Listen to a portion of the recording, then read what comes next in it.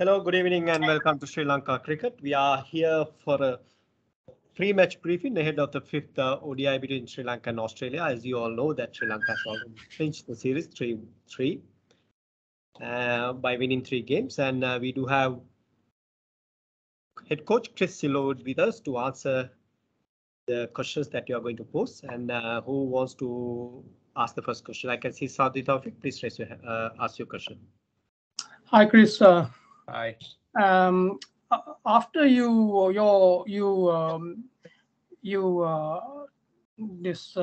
experience with England in the last Ashes tour, how satisfying was it for you to beat the old enemy in this ODI series? And also, can you take us through how it was achieved? It's, I mean, obviously, yeah, I had a rough winter, obviously in Australia. Obviously, I mean, they're a very, very difficult team to beat, obviously in their own backyard. So, I mean, winning here was very satisfying. But more satisfying for me was the progress of the team as we've made our way through this journey so far. Just to see, obviously, the tactics coming together, to see guys out in the middle scoring runs, to see how we've chased totals down. I thought our run chase in that game was absolutely fantastic. The way that we kept up with the scoreboard and the way that we managed our way through it. Again, against a team that is very good. And equally, the way that we've absorbed pressure when we've been out there with the ball, and we've managed to keep pushing pressure back onto the Australians and force results in our favour. And to me, one of the most exciting things is that we're still nowhere near the potential that we have in that team. But yes, yet we are still pushing one of the best teams in the world and obviously beating them in our conditions. So to me, that's very exciting. It means that we've got more to come. And if the guys keep learning and keep progressing the way they are, then all being well, be in a very strong position to challenge anywhere in the world. Danushka, will go ahead with your question, please. Hi, Chris. Hi. Hello. Yeah, Chris, I want to find out now, under your coaching, Bangladesh Test Series first you won. Now already Sri Lanka one day series against Australia. How do you rate about the Sri Lankan players' performance? And especially I want to mention about 2 young players, Charith, Asalanka and Pathum, Nissanka. Yeah. Obviously, I mean, it's great to come in and start off on a sort of a winning footing, so to speak. But like I say, for me, it's more about the progression that we are making. We are putting, you know, I mean, sort of just strategies, a method in place that we can follow, and we know if we follow those strategies that, you know, I mean, we can win games of cricket really. So it's becoming tactically more aware and having, you know, I mean, things in place that we can follow really to make things a lot simpler for us. And you know, I mean, obviously the 2 players you mentioned, it's been absolutely fantastic to see them go out there and score runs really, and put their hands up in difficult times at times, absorb pressure and come out and put us in winning positions. And to see them do well is, you know, I mean, for me is absolutely brilliant. And one thing that we do try and do within the team is enjoy each other's success. So whenever any of the lads do well, you know, I mean, the rest of the players and the coaching staff, we all really enjoy that, and it's great to see them doing well. And hopefully that will give them confidence moving forward, confidence in their own ability to cope at this level, confidence in how they're going to score the runs, and confidence in the way that the team are playing. But actually, we are on the right track. If we keep doing the basics well, it will put us in strong positions. Rex Clementine, go ahead with your question, please. Chris, great to see the performance of several young players, and congratulations on the series win. But the reality is that Sri Lanka are not going to make it to the next year's World Cup in India automatically. They got to probably play the qualifying round. How do you sort of see the thing, having just beaten the world's one of the top sides, and what you need to do to make sure that you are getting there in India next year? Yeah, I mean, it is. I mean, we are in the situation we're in. We have to accept that. But all we can do is prepare the best we can. And I think the way that we've been putting plans into place during this series will then help us move forward and win games in front of us. And that's all we can do. We just, you know, I mean, concentrate on the next game, what do we need to put in place? We train hard for that, and we put the processes there that means actually we can beat anybody that is in front of us, and that's what we have to do. It is as simple as that, and if we have to do it the hard way, then we'll do it the hard way. But for me, it's all about putting the processes in place and the tactics in place and making sure that the players are in as good a position as possible to win the games that we need to win. Louis Cameron. Hey, Chris, Louis Cameron from Either.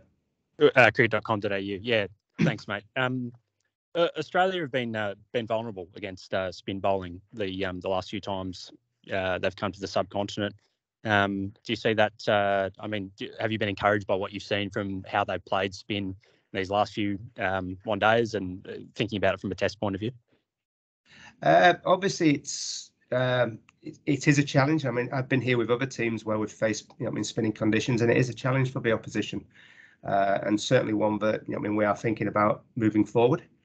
But at the same time, we have to play that spin well as, also when we go into there. And the one thing that we have done so far is played the spinners very well. And it's something that, I'm encouraged by to see our players doing. And I think it is a way that we can put pressure on oppositions. So it's certainly, I'm not ruling anything out moving forward into the test series. Certainly conversations that we need to be having with the selectors and the captains. You brought up the Ashes Louis, series. I'll come back to you. Just give me. Okay. Ranjit, Okay. you can go ahead with your question. Hi, Chris. Two questions for you. One is actually, can you give us an update about Vanidu's injury situation? He looked a bit not 100% in the last game, and also about Dushmanth Samir. And my second question is, we've seen these signs that you have put up. We saw that with England as well, and you are using that again with Sri Lanka. So please give us an idea of what do you mean by those signs? I'm not going to give too much away, but no. Let's start with the players to start. Obviously, we'll be putting a team out shortly, so I'm not going to go too much into depth. But obviously, we have to take into consideration now that, whether or not it is worth risking some of these players. It was last game, obviously, because we want to put the series to bed. So we have to take a look at it now, whether or not it is worth putting players in a situation where we can risk more injury. So that's certainly something we're talking about. So you will see shortly with the team that we release which way we've decided to go on that one. From the signs point of view, that obviously I saw that was put on TV the last game. We were actually using them during the T20 as well, which I don't know if anybody picked up on. But it's not rocket science, really. It is literally just some strategic suggestions from us to the captain of something for him to think about. It's not telling the captain what to do. It's just suggestions of what may or may not match up at any given point. And it's entirely up to the captain whether he listens to those suggestions or whether he goes with his own gut feeling. He's the man in charge out there. But like I say, it's just us communicating some ideas with him on what may or may not work at that given point in time. And that's all it is, really. Martin, go ahead with your question, please.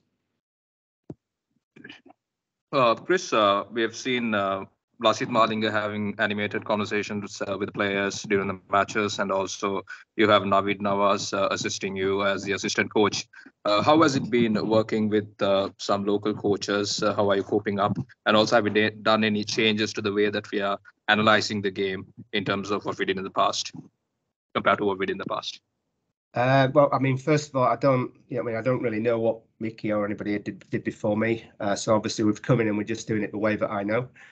But coming back to the coaches, having local coaches with me has certainly helped. One of the things that I had to consider coming into this role was obviously the language barrier. I think having sort of Naveed next to me, who speaks very good English and also obviously can translate for me, get the ideas across and get the points across for me, is invaluable, to be honest. So that has been a great help for me. And obviously having the guys around, Malinga and everybody else. I'm very lucky. I've got some good coaches around me, not only in the one day, but in the test arena as well. The guys that are working with the test guys for me at the moment are excellent as well. So for me, that is a huge bonus, having those guys that can obviously get the messages across for me if people are not quite picking up obviously my accent or my English, really. So it does help. Sad, you can ask second question. Chris, the players have been talking about how relaxed the dressing room atmosphere is and how much of pressure you have taken off them. Can you just tell us what you have done to change the dressing room environment since you came? Well, it's just been, consistent with everything I do. I try not to get too excited about things, which is difficult at times, as you may have seen. But it's, obviously you get into the game with the players just like everybody. But for me, it's just about consistency around the dressing room. The players know what to expect of me every day and the way that I'm going to behave. And it's giving them the confidence to play the way that they want to and give them the confidence to express themselves in the knowledge that actually, if you get out doing something, that's fine, as long as I know it's part of your game. What we've found now is people are quite happy to go over the top, are quite happy to play their shots, but happy to sweep. Bowlers are willing to try different balls, and that's exactly what you want, because the more we do that, the better we will get at it. And we've seen, it's players around the world, they express themselves now. They're expansive. Batsmen play reverse sweeps. They're not scared of hitting over the top. So we have to be in the same position where we can do that. And it's my job to try and give them the confidence and the freedom to better do that. And that's all I try and do, really. So, like I say, it's just consistency from me in the dressing room, so they know what they're getting from me every day. And then just that clear line, very clear lines of communication on what their roles are and what I expect of them. And you get that together, and obviously the results speak for themselves. Danushka, you can ask your second question. Hi Chris, I want to find out now, Dunith Wellalage is the youngest player of the both team, just 19 years. I think he's really performed well during the last 4 matches. How do you rate this player, and how do you think about this type of player for the Sri Lanka team at this moment? I think he's a wonderful young player. I think he's taken everything within his stride at the moment. He's got a very good head on his shoulders when it comes to tactics around cricket, and I think he holds his nerve very well. I think it was in Kandy when he was one off something like 13, 14, maybe 15 balls. He held his nerve there and managed to get 20 on the board, which became, so valuable towards the end in such a low sort of target that we set. So I think somebody like him has, shown what depth we've got within our system, and for him to come in and do what he has at such a young age I think he's great. Rex, you can ask. Chris, the tickets have been sold out for tomorrow's game, yet there's a huge demand. A lot of people not able to, get their hands to the tickets and not able to make it to the ground. What would be your message to all the fans who will not be able to make it to the ground tomorrow to see Sri Lanka beat Australia 4-1? Well, it's firstly, it's great that we have packed houses again, and to hear the Sri Lankan crowd singing and cheering and smiling has been absolutely fantastic, and it's really made a big impact on the players within the dressing room. It's made an impact on all of us, and we've really enjoyed that, and we've enjoyed the support. For the guys that can't get in, obviously we're sorry they can't get in, but still enjoy the game. We feel that support that the country has given us, and hopefully we can continue to give them something to smile about. So for me, I think it's great that obviously the fans are getting back into the ground to come and support, and as I say, we really appreciate that support. Louis, you can ask.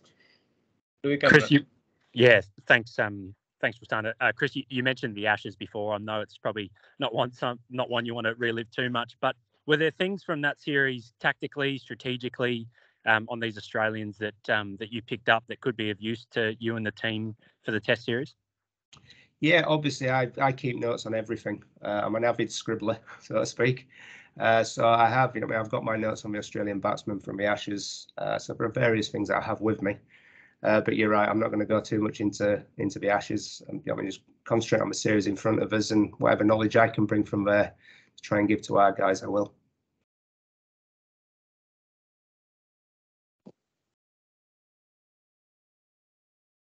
Oh, I've lost everyone.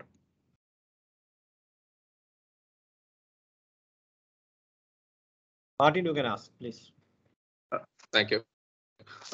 Chris, Angelo Matthews has been playing Test cricket for a period of time right now.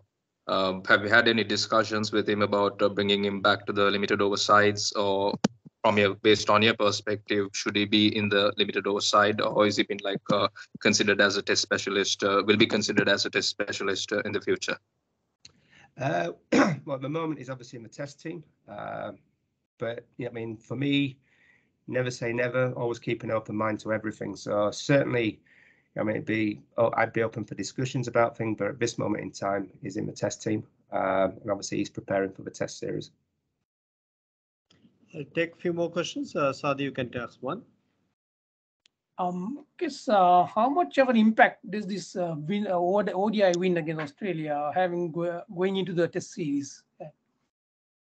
I think it would. I mean, certainly the guys that play multi-format, it will give them confidence, I hope, going into the Test series. And that's what I want them to carry forward, really. I want the guys that were in Bangladesh with us to bring the confidence from that series win there into this one. I want the guys that are playing all formats to take, I mean, obviously their knowledge of the bowlers they have faced, the batters they have bowled at, I mean, but so they can take that confidence and that knowledge forward with them. But equally, we have to make sure that we're on the ball, because we know Australia are a good side, and we have to respect that, and we have to give them the respect that they deserve. So we have to prep well, and we're going to have to play well, because I mean, I know one thing, that the Australians will come hard at us, and we will have to be prepared for that. It should be a very good, exciting Test series. Final two questions, one for Danushka and the other one for Martin. Danushka, go ahead with your question. Yeah, Chris, I want to find out now we are playing against Australia, already won the ODI series. How do you look about now we have to go to T20 World Cup, that's also playing in Australia. How do you look about this ODI series victory to focus on T20 World Cup in Australia? Well, I think it's obviously the victories will give confidence. It will help install the new way of playing that we're trying to get going. It will give them certainly confidence in what they're trying to do, and hopefully they'll continue to express themselves. That's what I want in T20 cricket as well. I want them to take that and I mean, keep pushing forwards. I don't want to put any ceilings on these players. I want them to go out there and push the boundaries, really. And if we do that, then we can compete with anybody. We've seen that already, that we can compete with one of the best teams in the world. So as long as we keep expanding our game, we keep trying to improve and move our skills forward in every department. Like I say, there's still plenty of areas for us to improve on. If we keep doing that and keep working hard, then hopefully we will see the results come the T20 World Cup. Martin, ask your question. Chris, are you planning to make any changes to the playing 11 tomorrow? I will. You will find out when we release the team. I'm not going to give anything away until everybody knows what's happening here. Final question, Rex. You want to ask this? No, it was the same question. It was the same question. Thank you.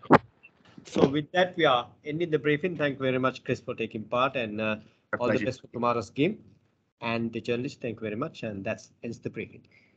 Thank you very much, guys. Thanks for some. Thank you. Thanks, Chris. Thanks, Chris. All the best. Right. Thank you.